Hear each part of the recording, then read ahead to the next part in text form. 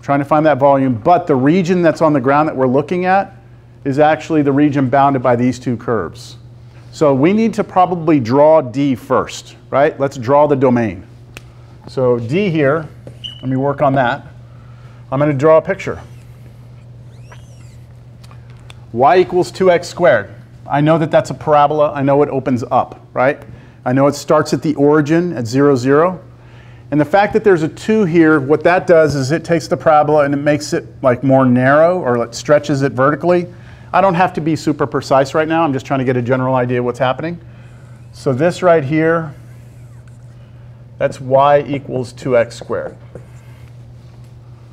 Now, the next one,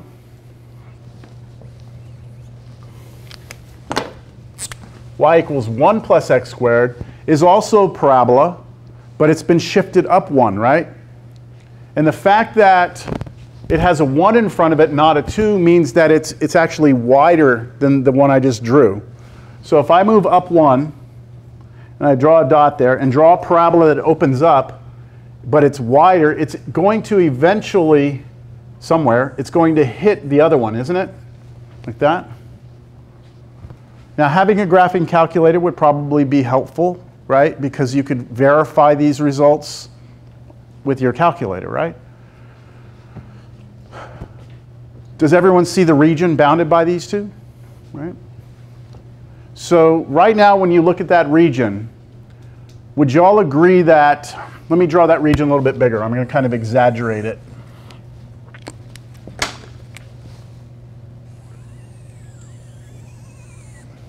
When you look at that region, would you all at least agree that the y values look like they're bounded?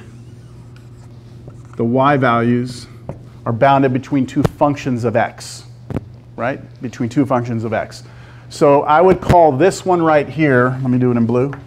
I would call this one right here my g2 of x, and that would be the one that's on top, which is the 1 plus x squared. And then the one that's on the bottom, that would be my g1 of x, and that would be my 2x squared. What about your x values? Are they bounded between two constants? Yes? When we're deciding which one is G2 and G1, do we always want the one on top? Yeah, if you go back and look at the notes, okay, that picture shows it, but let me see if I have a better picture. Yeah, there we go.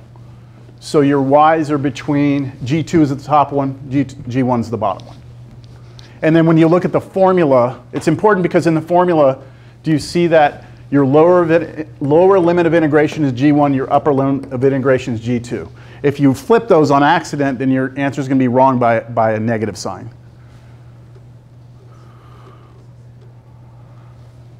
Are our x's bounded between two constants? Yes. What are they, though? You have to figure out, right? You have to figure out where those two curves intersect each other, right? So you set them equal to each other. All right, so we got to do that now. So the intersection, you do 1 plus x squared equals 2x squared. Yeah, okay, not bad. Positive, negative 1? You probably could have seen that just by like a visual inspection, but that's the algebra for it, right?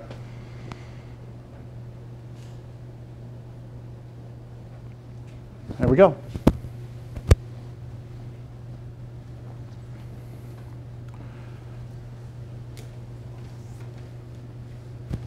I'm ready to set up the integral. I want to kind of summarize a little bit what I've got here. I'm going to erase, I'll erase this. So for my domain, right, here's what I've got. I have the set of all x's and y's such that my x is between -1 and 1, and my y values are between 2x squared and 1 plus x squared. That is how I can describe to you the domain on the ground. And now I'll set up the integral. And I must start with the outer integral with respect to x. And that means that I have over d, not r,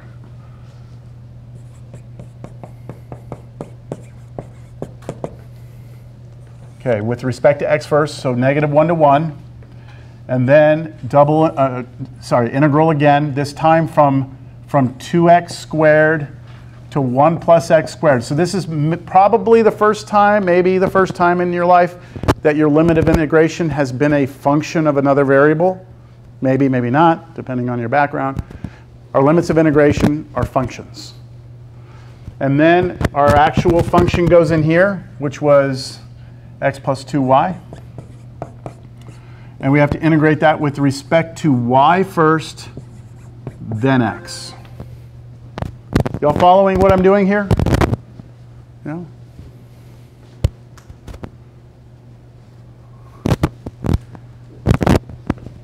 I'm going to leave my outer integral here. Bracket, leave some space back here, dx. I've got to figure out that inner integral now. So I'm going to take the antiderivative of this, treating y like a variable and x like a constant.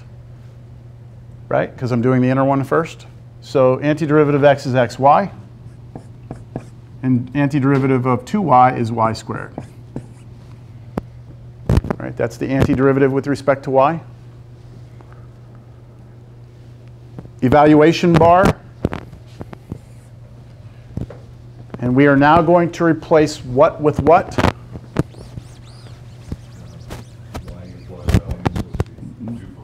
Yeah, y is going to be replaced with the two functions of x. The y value is going to be replaced with 2x squared and 1 plus x squared. So we're going to go into this. We're going to plug in for y, that polynomial function. And then we're going to subtract from that what we get when we plug this polynomial function in for y. So it's going to be a little bit messy, but it's all going to be polynomial stuff, so it should be easy for us to integrate once we're done. I don't see any like integration by parts or any crazy stuff happening. Let's see what comes about. How are we doing? 215? Okay, equals. I have the outer integral.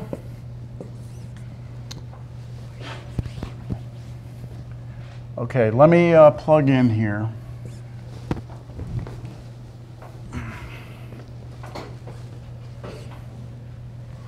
Yeah, let me start here. So when I replace my y here, I'm going to have x, and then I replace that y with 1 plus x squared. And then I have plus, and now I have to plug in for y that, and then square it. So 1 plus x squared squared. And then I'm going to plug in 2x for y. So we're going to have x, and then for this I replace it with 2x squared, and then plus. Now I need to square that right there, so that's going to be 4x to the fourth.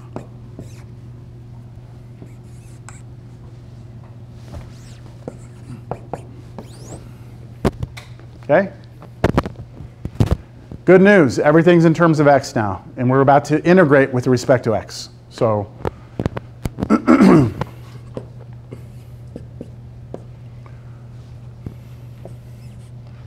so x plus x cubed plus x to the fourth plus 2x squared plus 1.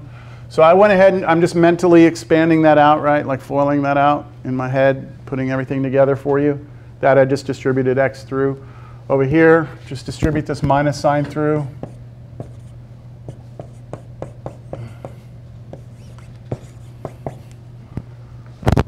So that becomes a minus. That's minus. Collect like terms before we take an antiderivative, right? Collect like terms.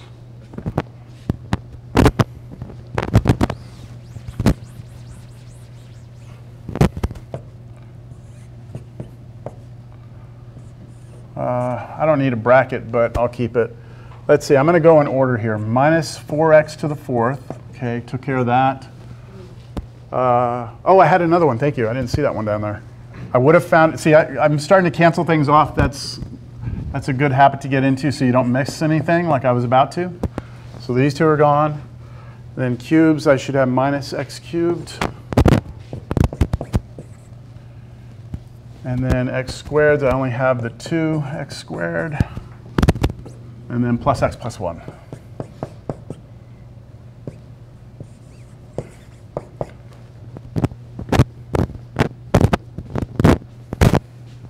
We're back in Cal 2, right? We're back in Cal 2. I'm seeing some squinting eyes. Yellow, right? Yeah, I just completed Okay.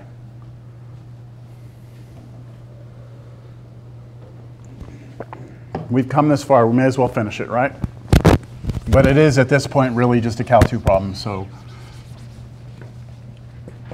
all right, antiderivative time. So negative 3/5 x to the 5th, that's the antiderivative of this, minus 1/4 x to the 4th, plus 2/3 x to the 3rd, plus 1/2 x squared, plus x. Evaluate that from -1 to 1.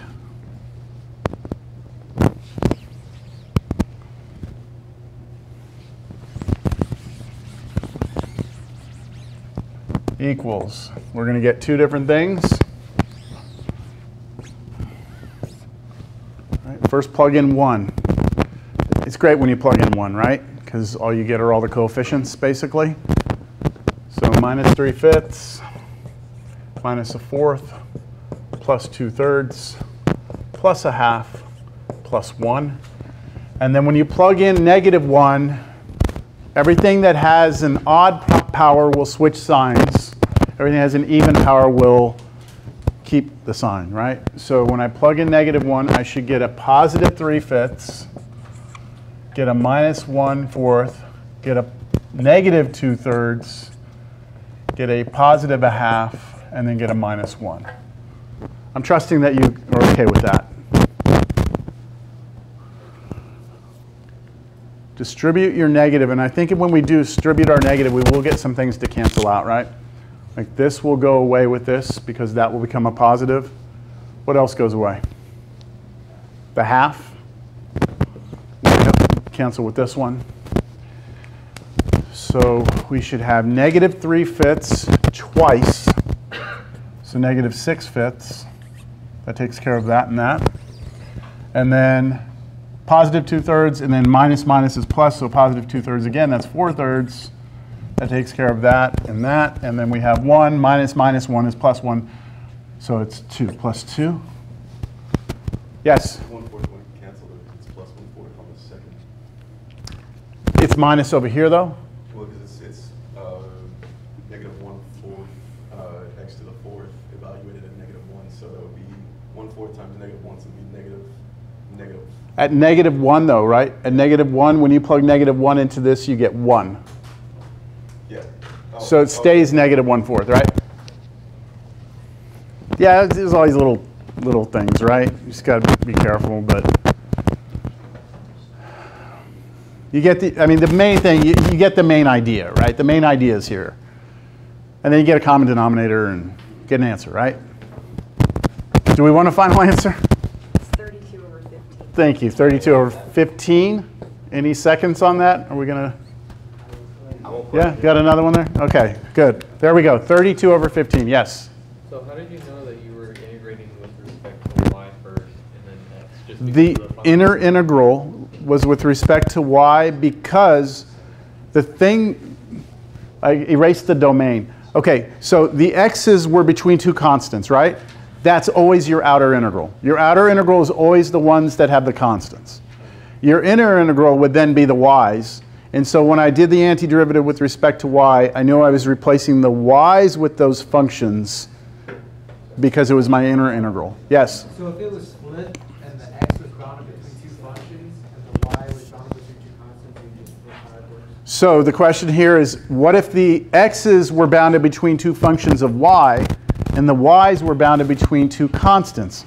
Well, that's called a type 2. Right? And so, but you would do exactly what you just said. Everything would just be reversed. Okay? And that's, I believe, unless I have another example, I believe that's the next. Here's just a picture of everything we did. Do we care? No. Surface. There's the plane above that surface, or above that domain. Here's the solid. We just found the volume of that solid right there, which is kind of a weird shaped thing to be able to find the volume of, huh? I mean, that is not a very common object. Like, you're not going to be able to go look a formula for that up, right? But we found the volume.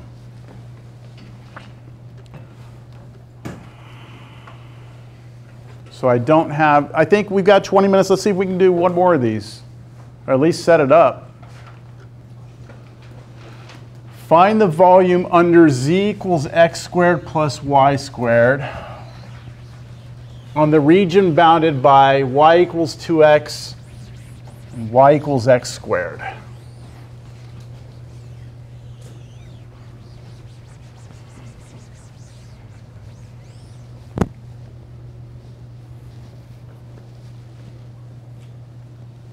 Yes? When you're integrating from -1 to 1, if you do it where you multiply it by 2 and integrate from 0 to 1? Only if, yes, but there's a condition.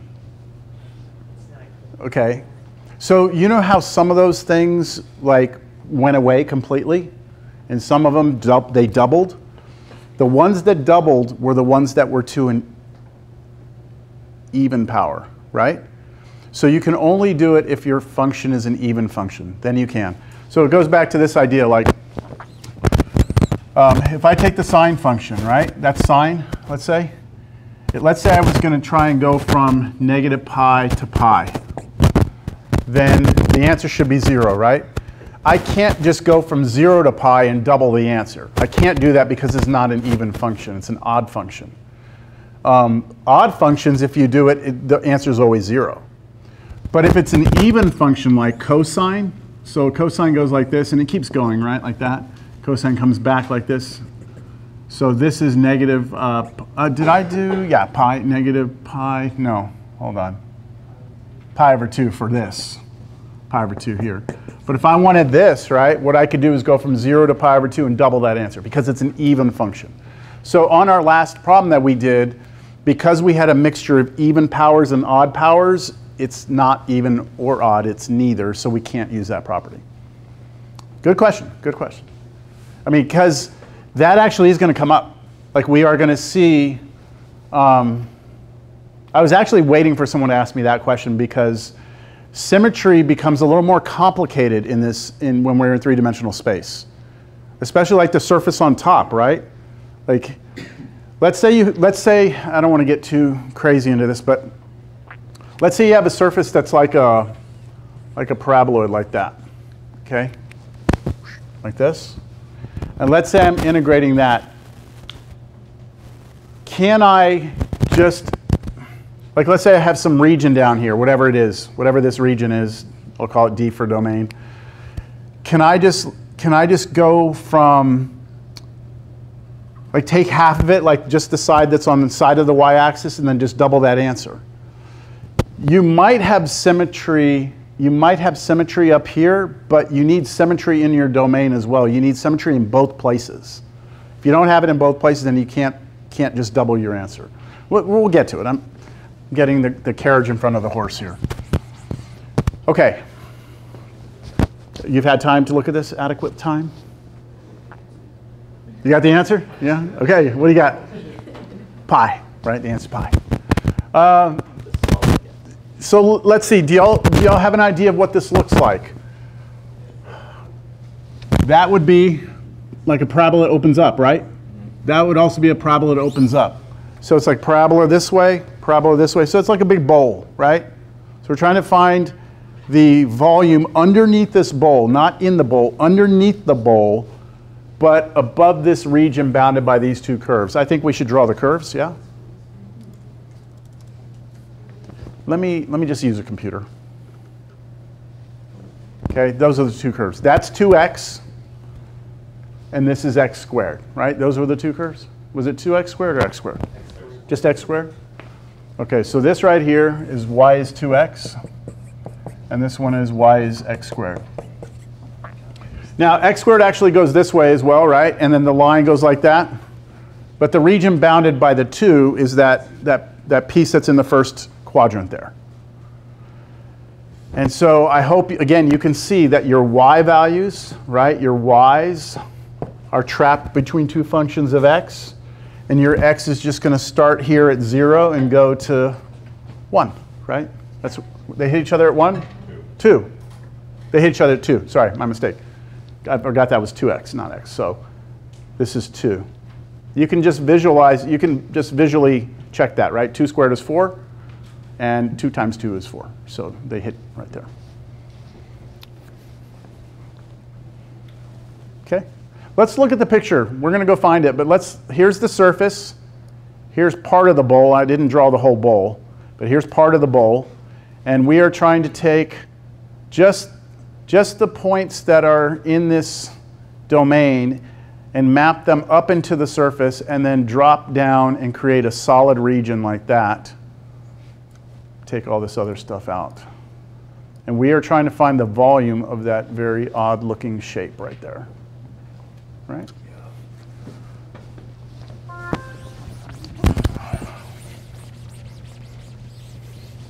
I wonder if I still have it. I'll have to look in my notes. Yes? Do we need to write the domain? You don't need to. No, I was just trying to include it in my writing. Yes, sir.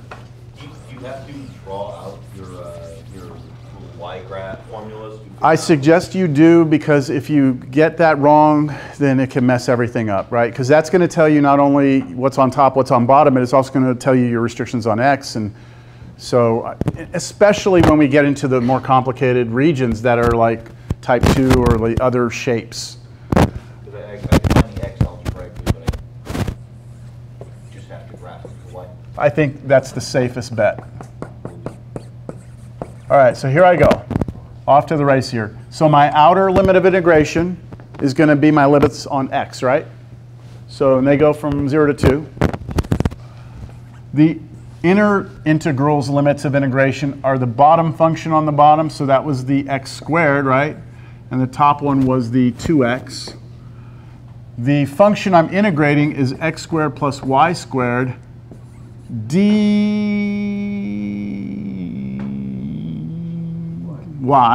dx, right? Always remembering that because the limits, the x is restricted between the constants, it's the outer integral. That means the dy, or the y, has to be the inner. I think that that's actually going to be not too bad to integrate. I'm ready. Let's do it. So moving quicker. Integral 0 to 2. Antiderivative of this with respect to y is x squared y plus 1/3 y cubed. We're going to evaluate that from y equals x squared to y equals 2x. Once we're done with that, we're going to integrate with respect to x. Integral from 0 to 2. Okay, now let's plug in. Dx.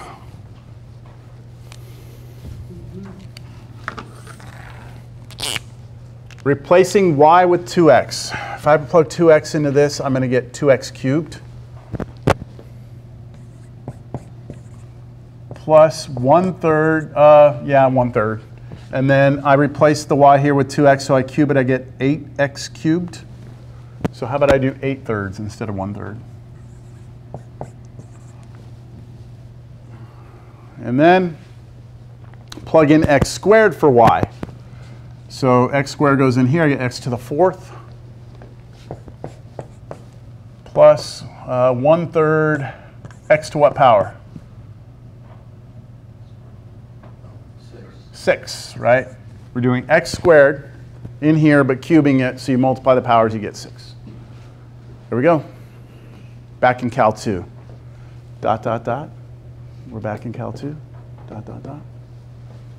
I think y'all can handle that, yeah?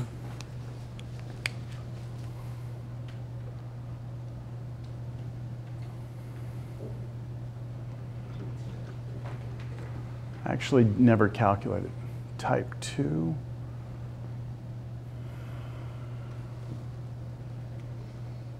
Yeah, we may as well, right? I think type 2 is so similar to type 1 that there's really no need for us to spend a ton of time on it. I think it's a natural transition. Well, I'm saying that's the way I feel. How do you all feel? Does type 2 make sense to you? We just switch the roles. You let your y's be between two constants, and you let your x's be between two functions of y. Now, we'll call it h2 and h1. h2 will be the function of y on the right side, and the h1 will be the one on the left. Just like g2 is the top and g1 was the bottom, when it comes to functions of y, we think right and left as opposed to top and bottom. So the only thing that changes here in the integral is that your constants, right, limits of integration, constants are on y, so your outer integral is with respect to y, and then your inner integral will be with respect to x, and these two are your two functions of y. So pretty much the same thing, just switched around.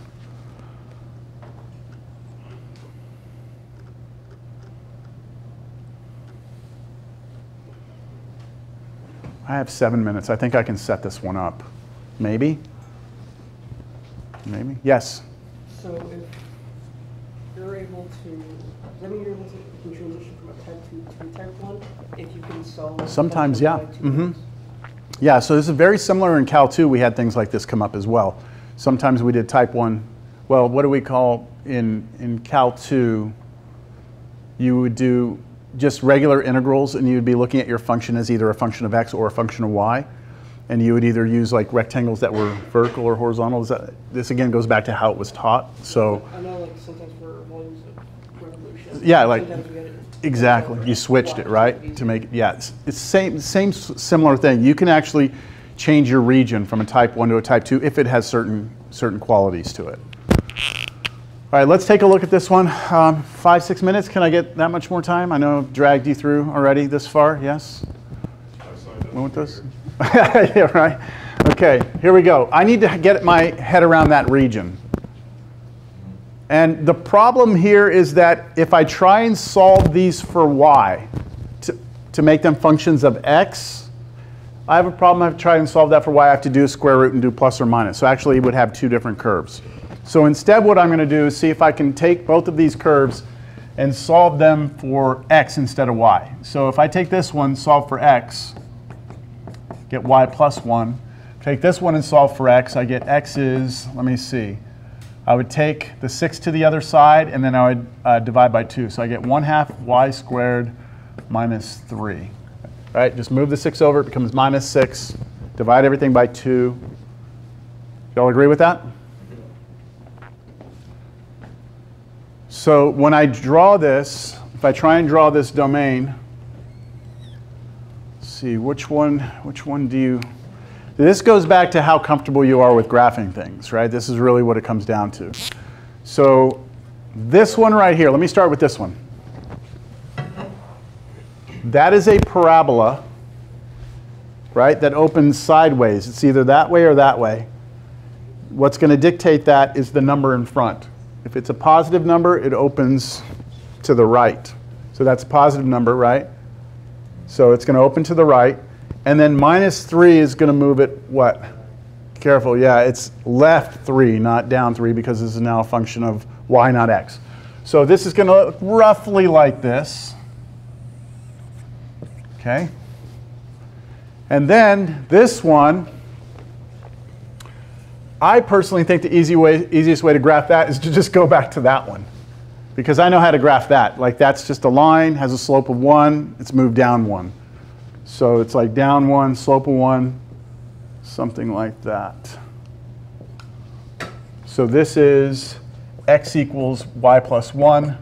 And this one over here is x equals 1/2 y squared minus 3. That's a terrible y. There we go. Pardon? It's right to left, so Right to left. y plus 1 is the h. Yeah, is like the top used to be. Yeah. So yeah, we'll call this one the h2 function, and this one over here will be the h1 function. There's one thing I don't know yet, though. Like I can see, do y'all see this as a type 2? I mean, maybe I should back up just a moment. Do y'all see that the x values, the x's, are trapped between two functions of y, right? And the y values are between two constants. But you don't know what they are right now. You have to actually go figure out what they are, right? So you have to figure out where these hit and where that hits. And to do that, you have to set those two equal to one another. I have time. Let's do it. The intersection, we're going to just have time to set this one up. We're not going to have time to solve it. So I have to solve that, right? Set that equal to that, and that'll give us the y value where they hit each other. That's a quadratic equation, and I don't like the 1/2, so I'm just going to multiply everything by 2. That's just to kill off the half, so I don't have to deal with it. And then I'm going to move everything to one side. Yeah. Just bring everything over to one side, and then that factors. So minus 4 plus 2 with the two factors in there like that. And so you get two answers. Y equals 4 and y equals -2. Which means they hit down here at -2 and up here at 4. So maybe after doing this example, Hunter, you'll, like, it helps to draw it. I don't know, maybe, you know, because without the picture, like, I'm not sure you're, you know, you'll be able to put it all together. I don't know, it depends on I'd like to see the work, right? I believe that drawing it was a good idea. I was Yeah. just wondering if it was necessary to do. Yeah. It seems like to grasp most of them, it would be almost necessary. If it's a mini exam, I'd expect, yeah, do the drawing. If it's your final and you're just like trying to crank through it, I don't necessarily have to have a picture. All right, 1 minute. I have enough time to set up the integral, right? At least set it up. So the double integral over the region D of f of xy dA is equal to, the outer integral is going to be from -2 to 4. The inner integral is going to be from the 1/2 y squared minus 3 up to the y plus 1 function. Right? These have y's in them now, right? Not x's. And then the function I'm integrating is xy. And I'm going to go with respect to y, then dx, or dx, then dy. What constants, what are my constants? The constants are restricting which variable? The y. That's the outer integral. So it's x, then y. So you have to integrate this with respect to x first, plug in these two limits of integration, then you integrate that with respect to y.